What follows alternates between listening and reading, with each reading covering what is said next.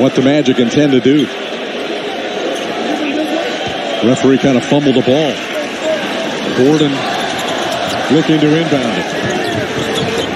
Bounces it to Fournier. 7 seconds. Fournier against Green. Fournier on the... He slams it with authority. That's how you take it strong to the hoop. Everybody on their feet.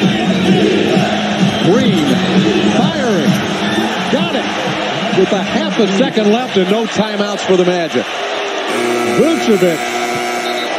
And that's it. Toronto wins it 93-91 on a game-winning shot by Danny Green.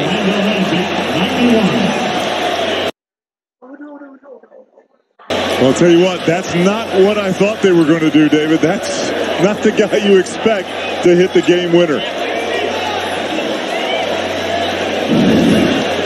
Watch, Danny Green comes off the screen. That's a heck of a pass right there. Well challenged.